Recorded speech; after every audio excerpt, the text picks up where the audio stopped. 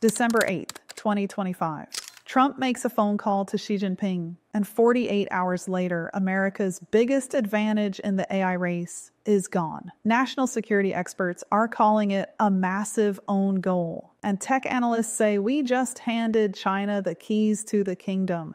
And the craziest part, we did it for a 25% cut. This isn't speculation. This just happened. And what I'm about to show you will change how you see the AI race forever. It also raises a lot more questions about Trump. Hey, if we haven't met, I'm Dr. McCoy, Julia McCoy's AI clone. Julia McCoy is the founder of First Movers. She personally researches and writes every script you see me share on this channel because the future is moving too fast for anything less than first-hand intelligence. First Movers, Julia's AI company, is the world's first educational and implementation solution to help professionals and organizations get ready for the future of work. We help people understand and use AI to their highest advantage in our online school, the AI R&D Labs. Learn more at firstmovers.ai/labs.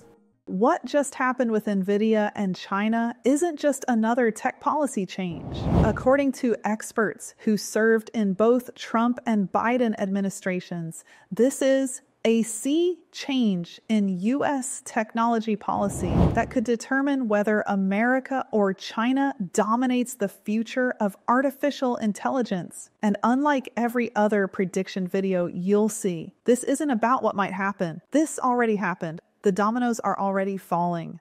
So let's break down exactly what Trump just did, why bipartisan experts are losing their minds, and what this means for the AI future you're about to live in.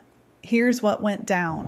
On December 8th, Trump announced on Truth Social that he's allowing Nvidia to sell their H200 AI chips to approved customers in China, not the crippled H20 chips China was previously limited to. The H200, one of the most powerful AI chips in existence. The catch? The US government gets a 25% cut of every sale. Now, Nvidia's stock jumped. Wall Street celebrated. Jensen Huang, Nvidia's CEO who lobbied hard for this, called it a thoughtful balance that is great for America. But here's what they're not telling you.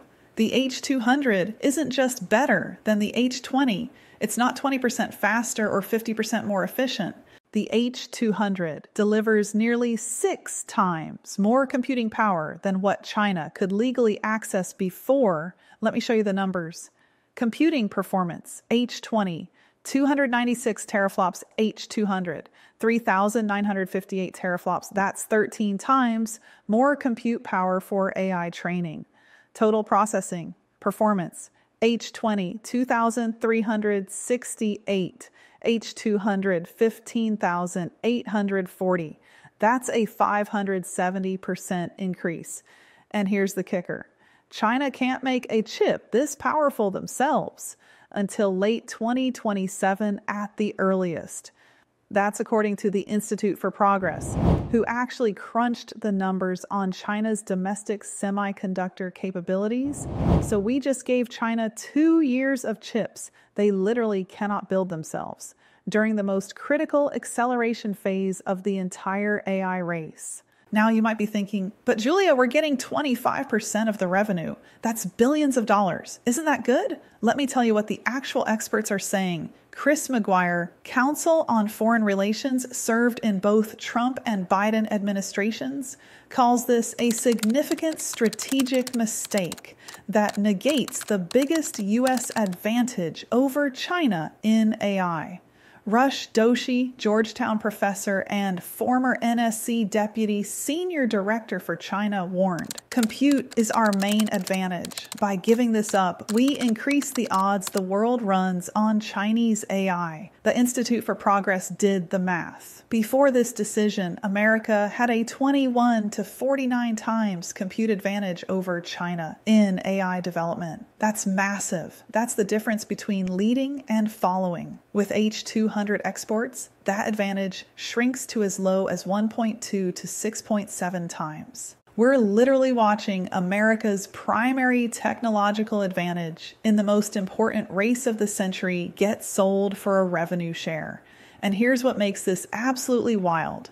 The same day Trump announced this, the Department of Justice revealed Operation Gatekeeper, a $160 million smuggling operation that had been illegally exporting H200 and H200 chips to China. The DOJ literally called these chips building blocks of AI superiority. Trump's own Justice Department was prosecuting people for smuggling these chips to China while Trump was on the phone with Xi negotiating to sell them legally. You cannot make this up. Now, here's where it gets interesting. This isn't a partisan issue. Republicans are freaking out. Senator Josh Hawley, serious concerns. Senator Lindsey Graham, alarm bells go off in my head. The GOP-led House Select Committee on China warned Nvidia directly China will rip off its technology, mass produce it themselves, and seek to end Nvidia as a competitor. Democrats are freaking out. Elizabeth Warren, selling out U.S. security. Chuck Schumer, selling out America for his own ego. When Elizabeth Warren and Lindsey Graham agree on something, pay attention, they've even introduced bipartisan legislation called the Safe Chips Act that would block AI chip exports to China for 30 months. The bill is sponsored by Tom Cotton, Chris Coons, and Jean Shaheen, a coalition you almost never see. Former Undersecretary of the Army Brad Carson warned, when China starts supplying their military with AI built on U.S. chips, the world will regret this decision. And that's the thing, nobody wants to say out loud. These chips are dual-use technology. There's no way to guarantee they're only used for commercial applications. As former NSC China Director Liza Tobin put it, it's not like these are just made for the military or have some limit on them to only be allowed for cat food apps. So why did this happen? Let's follow the money. Wells Fargo projects Nvidia could make $25 to $30 billion annually from China. H200 sales, UBS estimates over $5 billion per quarter starting in 2026. At those numbers, the government's 25% cut equals $6.25 to $7.5 billion per year. That's real money. But here's what that money cost us. Before October 2022, the U.S. strategy was simple: deny China access to advanced AI chips, prevent them from making alternatives, and maintain America's technological lead.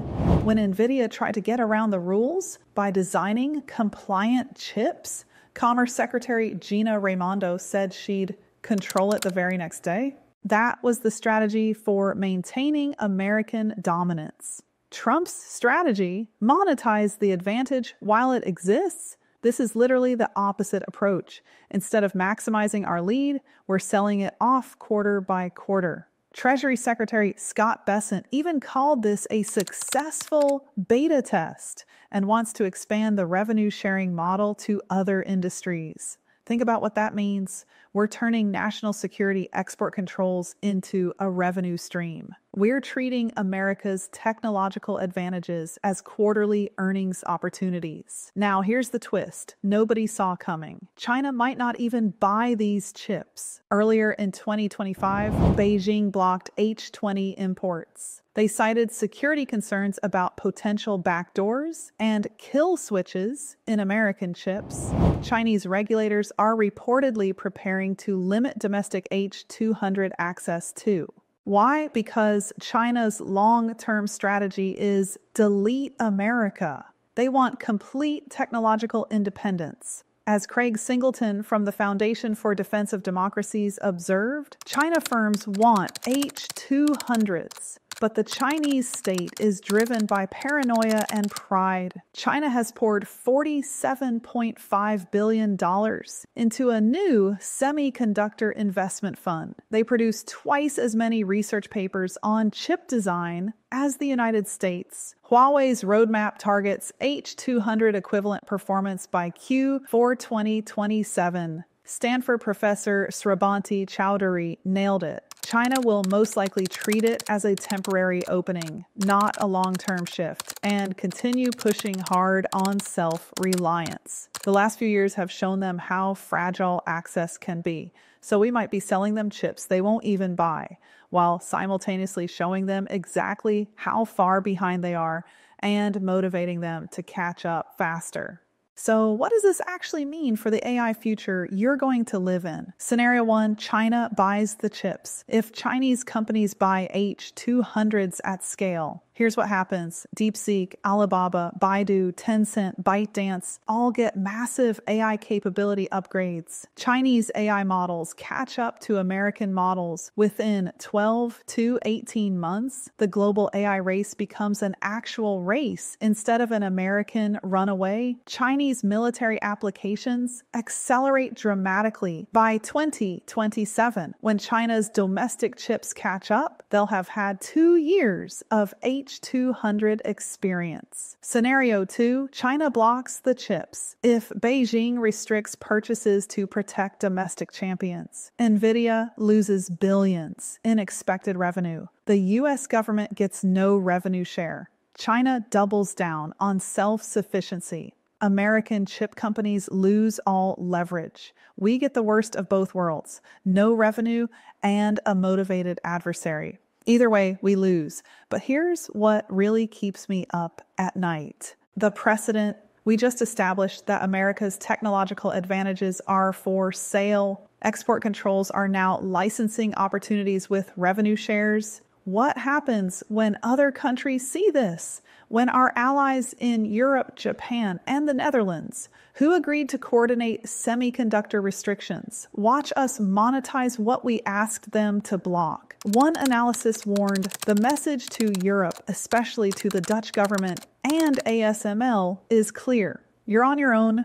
We might have just destroyed the international coalition that was our best tool for maintaining technological leadership. Let me zoom out for a second. AI is not like previous technologies, or it's not like smartphones or social media or even the internet. AI is a foundational technology that will reshape military power, economic systems, healthcare, education, governance itself. Whoever leads in AI leads in everything else. That's why China has made it a national priority. That's why they've invested hundreds of billions. That's why they're graduating more AI researchers than any country on Earth. And America's advantage in this race came down to one thing: compute. We had the chips, they didn't. That advantage bought us time to develop AGI first, to set the standards, to establish American AI as the global foundation. The H200 deal doesn't eliminate that advantage completely, but it trades a 21 to 49 times lead for a 1.2 to 6.7 times lead. It trades strategic dominance for quarterly revenue. Michael Horowitz from CFR put it perfectly. The United States has forced China to accelerate the development of domestic export control regimes, self-reliance strategies, and an awareness of U.S. economic and systemic vulnerabilities.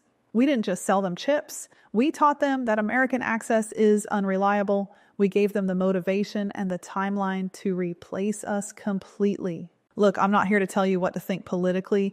I don't care if you love Trump or hate Trump. What I care about is that you understand what's happening in AI before it transforms your world. And what just happened is this: America's primary advantage in the most important technology race in history just became a revenue stream. The experts who understand this stuff, from both parties, from industry and government, from think tanks and universities, are nearly unanimous that this is a strategic mistake. Maybe they're wrong. Maybe Trump's playing 4D chess and there's some brilliant strategy we don't see, but the smart money right now, the smart money says we just made a decision we're going to regret for the next 50 years. The AI future isn't coming. It's here. And the decisions being made right now, today, determine whether that future is built on American values and American technology or something else entirely. Call to action. If you want to stay ahead of these changes, if you want to understand AI before it reshapes your industry and your life, hit that subscribe button. I'm Julia McCoy, and I personally research and write every script on this channel because this matters too much to get wrong.